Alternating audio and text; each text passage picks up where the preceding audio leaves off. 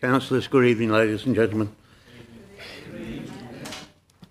Item 1, apologies for absence. Yes, Mr Mayor, we have apologies for absence from Councillor Cole, Councillor Edwards and Councillor Sue Mumford. Thank you. Are there any members' interests? No? Right. Item 3, policy framework and budget settings for 2023-24. A report is attached. Council is asked to consider recommendations from the Cabinet held earlier. Council is reminded that as a result of the local authorities' Standing Orders England Amendment Regulations 2014, voting on the recommendations will be recorded.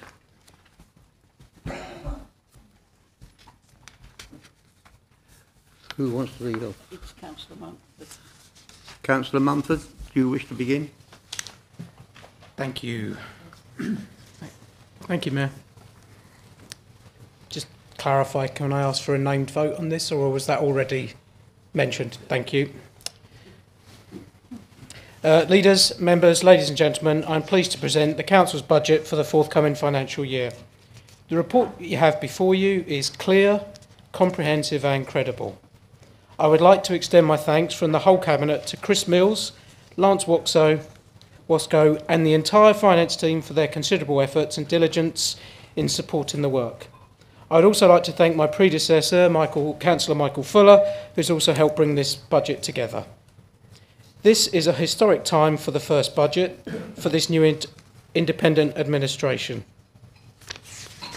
The combined power of the two independent parties coming together has brought a new time for our borough. This budget presents a very different picture to the one which we inherited when we took office. The budget gap for the forthcoming year has now been closed. We stand ready to tackle similar challenges we face in the coming years. This is a balanced budget.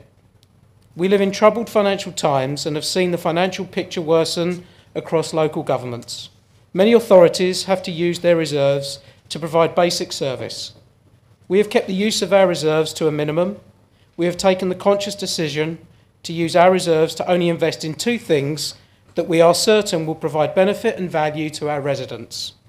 These are the development of the Castle Point plan in a truly consultative and community-engaged fashion, and the continued provision of our Highways Rangers service, which is no longer going to be grant-funded by Essex County Council. This budget is realistic. The significant rise in the cost of living and the inflationary pressures we have all experienced over the past year have resulted in the Council's cost rising substantially. This increase has to some extent been countered by an increased return on our investments. We know further cost increases are likely, and we are not so complacent as to look to rely on increased investment returns to mitigate these. We therefore forecast a £1.2 million budget gap for the 24-25 financial year. We are already working to meet this challenge, taking difficult decisions to reduce our net service budget of more than £15 million through changes to the way we deliver services and our up-and-coming council-wide transformation programme. Above all, this budget delivers. It delivers the service which are vital to our residents and the initiatives to which they've told us are important to them. It sees us invest heavily in work to move the council to a net zero carbon position. We have created a £200,000 fund to enable the council to start moving towards becoming carbon neutral and invested £9,000 in moving to a zero carbon energy tariff. Mindful of the financial difficulties we all face, we will be raising our council tax by 2.96% for the forthcoming year of 23-24. This is well below inflation. It is the lowest of all the associated taxes, and it should be remembered that despite us being the collecting authority, only a very small proportion of council tax revenue remains with us. Using property band D as an example, for the next financial year, the average cost of council tax will be £2,057. Of this, only 14%, or £282, goes to Castle Point Council. The rest goes to Essex County Council, Essex Police and the Essex Fire Service.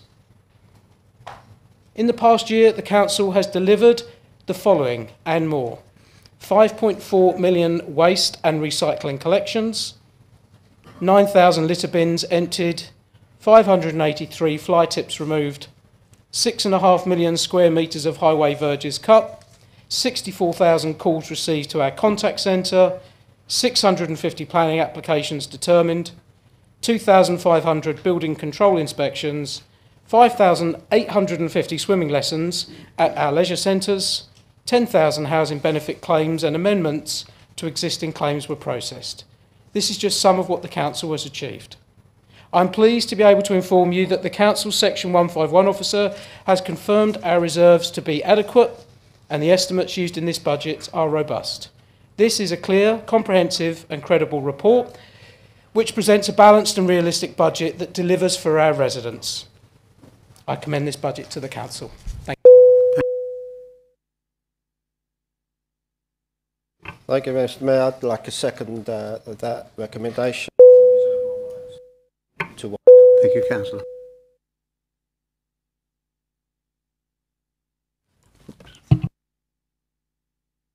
Councillor Isaacs. Thank you, Mr. Mayor. Members, officers, ladies and gentlemen. Like my colleague or gentleman has just said, I'd like to thank Councillor Mike Fuller, who must have had a very difficult job putting this budget together, and welcome you, Councillor Mumford, to the position of resources, and trust you will have a steady ride, shall we say. There are certain aspects of this budget that are to be welcomed. We all want a balanced budget that creates opportunity for all, respects our residents, and squeezes every last drop of value from the taxpayer's pound. So what is in this budget? It's a budget that not only has one of the highest council tax rises within its power, but this proposed budget then goes on to promise that this will happen again and again, year on year.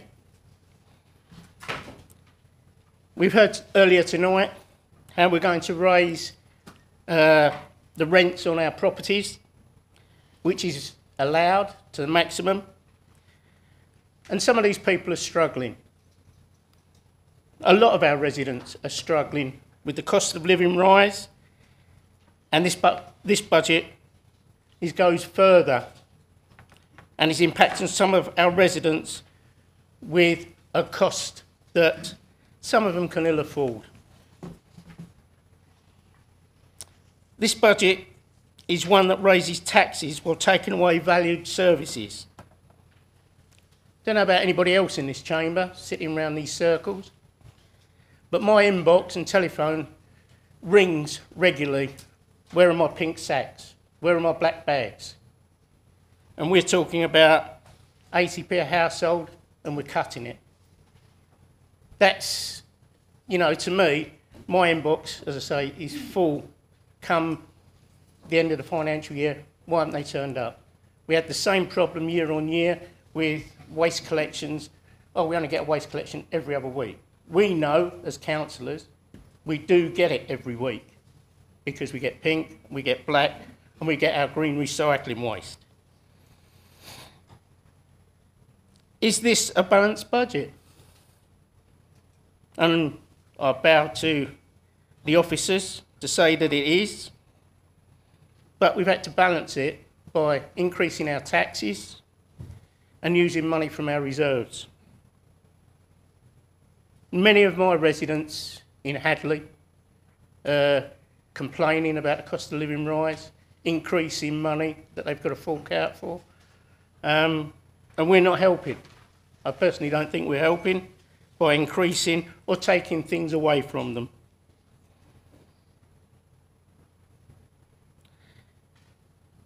People on the opposition might say, well, he's complaining. He's sat here for 25 years. He's listened to the budget. And he never said anything. But that's because we had balanced budgets and we provided the necessary reserves, the necessary services that our residents wanted. And I may be complaining, I may be drawing your attention to some things. But as I say, I've had 20 odd years experience listening to the opposition complain about our budgets. So it's twofold, and it would be wrong of me and remiss of me not to say anything on behalf of the residents. 2 years ago, this council set out to review the waste collection strategy.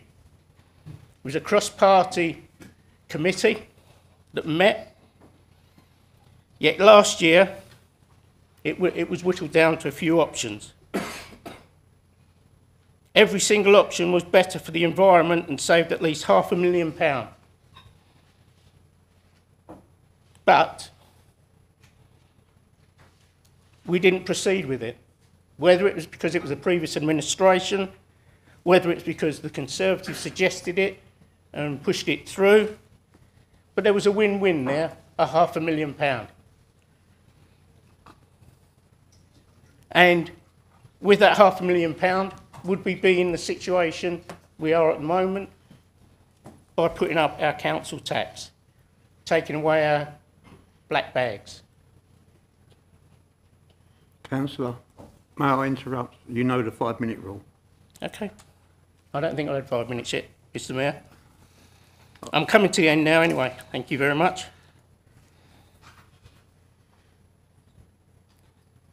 We all know from social media and screaming immediately after you took control that this would be a tough budget. Still, we didn't do anything to rectify it. It was there, within reach, £500,000 in savings and helping to stop tons of waste going into landfill. It would be in our medium-term forecast. Now, if we'd have acted, but we didn't do anything. The high tax, low service budget is such an avoidable shame. Just think of the things you could have done and should be doing for the residents of Castle Point. Clearly, I cannot vote for this high tax, low service budget, and I encourage every member here tonight to think independently and vote with their conscience. Thank you, Mr. Mayor. Thank you. Councillor.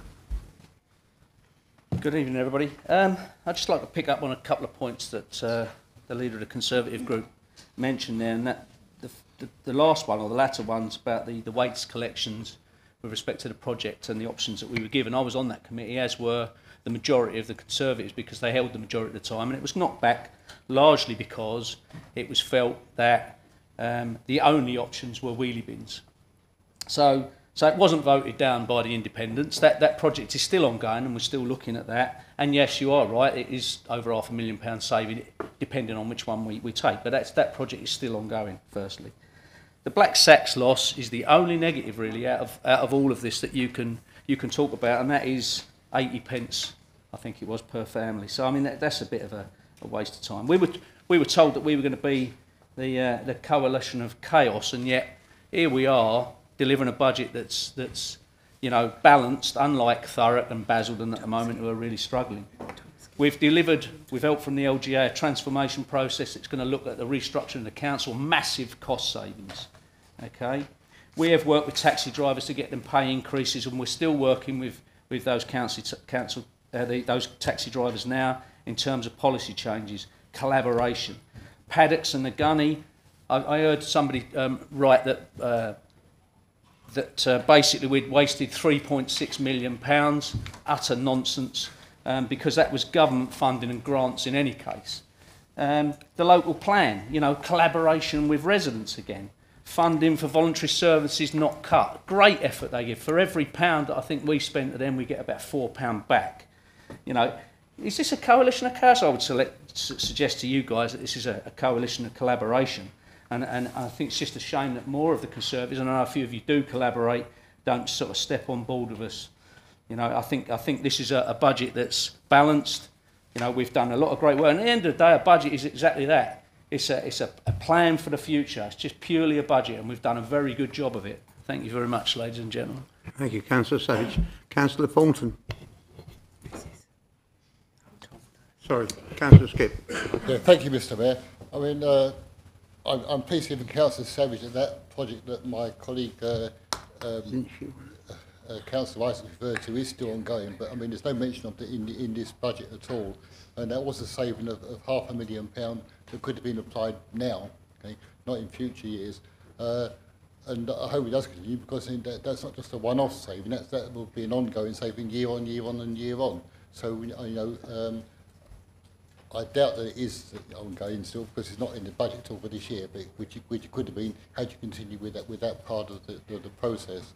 But that's not the only thing. I mean, it's only a couple of pounds a year, but and the bins have increased again this year, by £2 subscription. So that's another stealth tax, if you like, that the people may not necessarily be aware of and may slip under the skin. And there's other things as well, in this budget that are creating pressures on our residents who are struggling at the moment.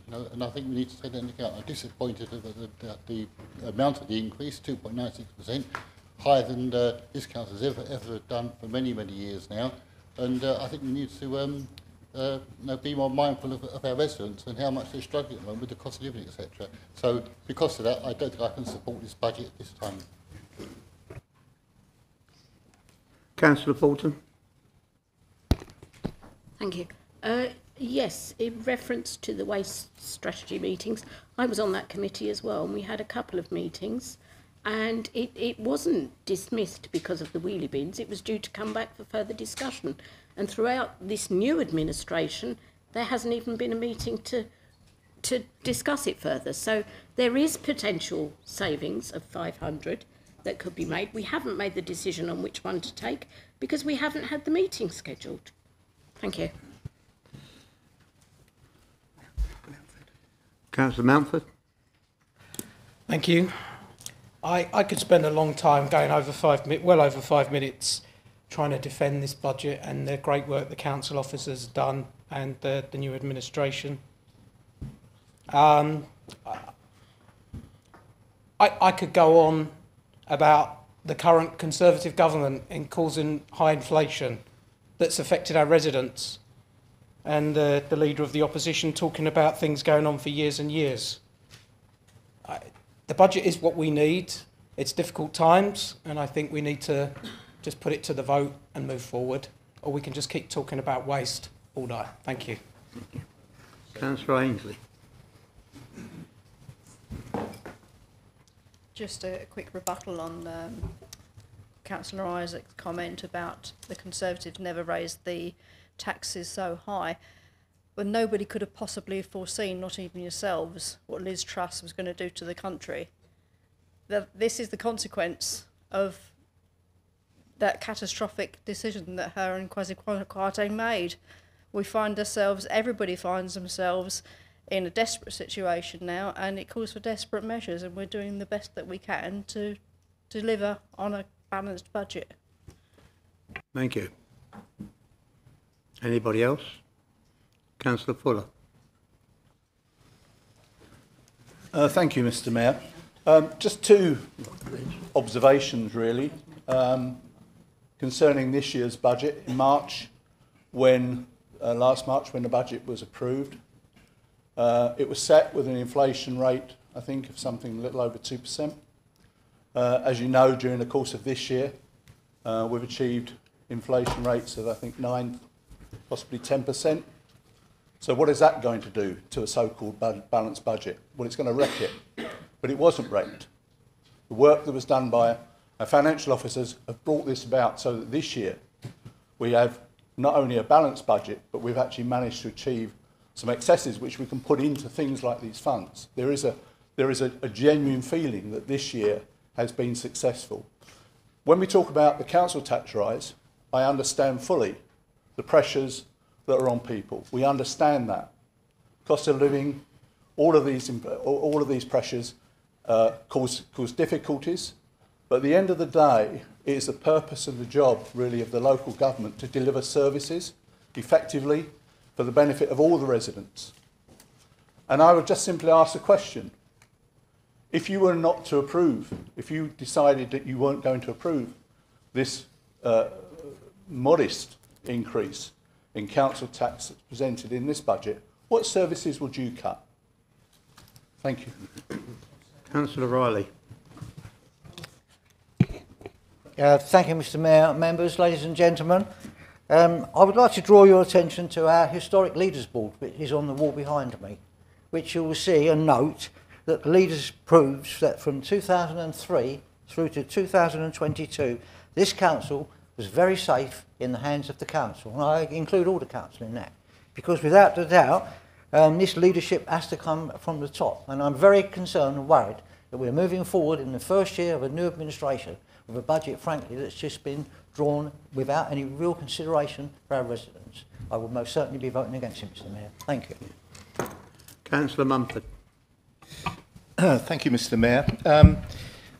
It states on page 48 of the Treasury Management Strategy at point 4, it states that it is a statutory requirement under the Local Government Finance Act 1992 for the Council to produce a balanced budget.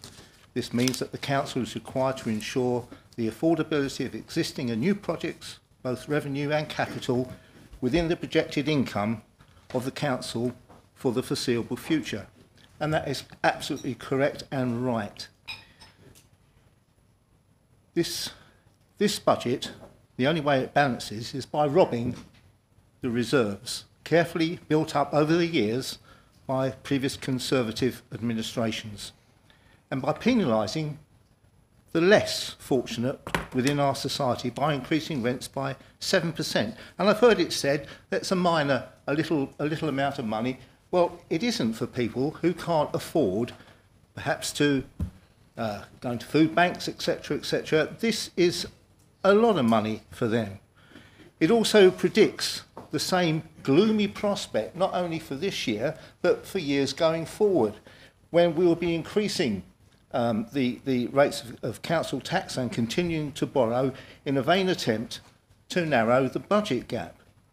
And of course, Mr Mayor, one of the reasons I think we realise why this is happening, and I'm thankful that one of the members have brought this up, is the obvious elephant in the room that the members opposite perhaps don't want to mention, even though it has been mentioned, is a £1.5 million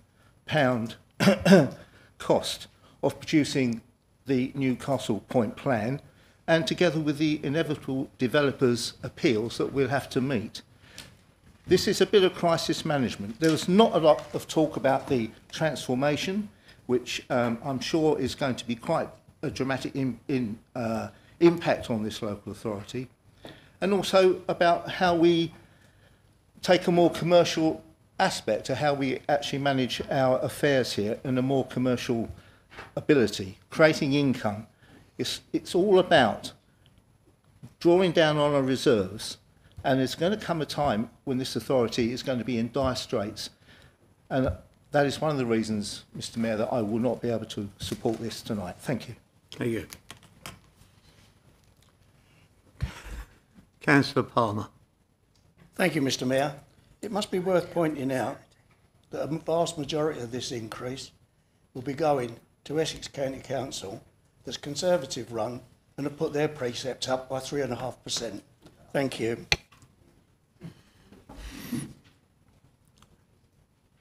Anybody else? Councillor Blackwell. Thank you, Mr Mayor. Well, what can I say? After listening to all the rhetoric coming from over there, and I've been here longer than most. For the last 20 odd years I've sat here in opposition watching the Tories put the council tax up every single year. And now they're saying we shouldn't put the council tax up. Why are we in this problem? Why have we got to put up the council tax? You put us in that position. 20 years of mismanagement put us in that position. A 1.3 million shortfall. You put us in that position, not us. Next year, you put us in that position, not us. And when you talk about these things and you say, oh, I can't vote for that, you're playing politics with the local government services. That's what you're doing. And could I say, and then when you start complaining that we took money out of reserves for a new local plan, if we hadn't have done that, we would have had 5,000 houses on our green belt, courtesy of the Conservatives. Thank you very much. That's why we're taking the money out. That's why we're listening to our residents. Our residents do not want houses on Greenbelt, which you would have swamped the whole of Castle Point's greenfields in housing. And then you have the cheek to say, we're using the money. You ask your residents, they'd rather spend that money on a new plan on putting houses on brownfield rather than greenfield. That's where you've led us down that path. And how much money have you wasted on that plan? Millions. Trying to put houses on green. And I've got to go to the chairman of the Canvey Island Conservatives, who's put out a leaflet round his walls, which I could not believe. Here he is saying the independents are spending too much money on Canvey. The chairman of Canvey Conservatives complaining we're spending too much money on Canvey. The voters are going to love this on Canvey when they see it.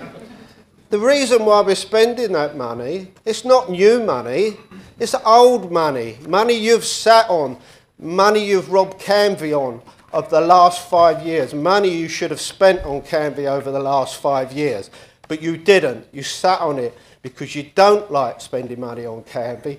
But we, as a coalition, will. This money is destined to do things which should have been done years ago. So, you know what? It's a bit of a nerve when they come up and say they can't vote for this budget, because this is a balanced budget. The officers have worked extremely hard. The councillors have worked extremely hard, and we've taken it on the neck. It's not a coalition of chaos. It's a coalition of sensibility, and we've done that. And I tell you what, you'll do a disservice to all your residents voting against this budget. So members, I say vote the budget in and let's get on with the work. Thank you. Councillors, please. Right. Can we have hands, please? No, sorry, I don't. Do you want to? It's a name vote, but do you want to ask Councillor Mountford if he wishes to stand up before you? Councillor Mountford has already stood up. Okay, all right. Okay. Okay, then you go to vote. Right. As the Mayor mentioned in introducing the item, voting on the budget is a named vote. If members would indicate whether they are for or against the recommendations listed 1 to 18 in the papers before you, starting with Councillor Acott. For. Councillor Ainsley. For. Councillor Anderson. For. Councillor Barton-Brown. For. Councillor Blackwell. For. Councillor Bissett. Okay. Councillor Bowker. For. Councillor Campagna. For. Councillor Cutler. Against. Councillor Dixon. Against. Councillor Mrs Egan. Against. Councillor Owen Egan. Against. Councillor Fuller. For. Councillor Tom Gibson. For. Councillor Warren Gibson. For. Councillor Gregg. For. Councillor Hart. Against. Councillor Harvey. For. Councillor Isaacs. Against. Councillor McCarthy Calvert. For. Councillor McLean. Against. Councillor May. For. Councillor Mountford. For. Councillor Munford. Against. Councillor Palmer. For. Councillor John Payne. For. Councillor Janice Payne. Councillor Riley. Against. Councillor Sage. For. Councillor Savage. For. Councillor Skip. Against. Councillor Taylor. For. Councillor Thomas. For. Councillor Andrew Thornton. Against. Councillor Jackie Thornton. Against. Councillor Tucker. For. Councillor Walter. Against. Councillor Withers. For.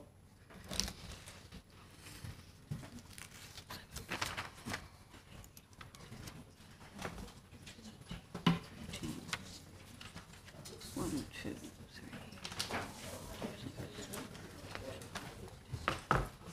13, 14, 24.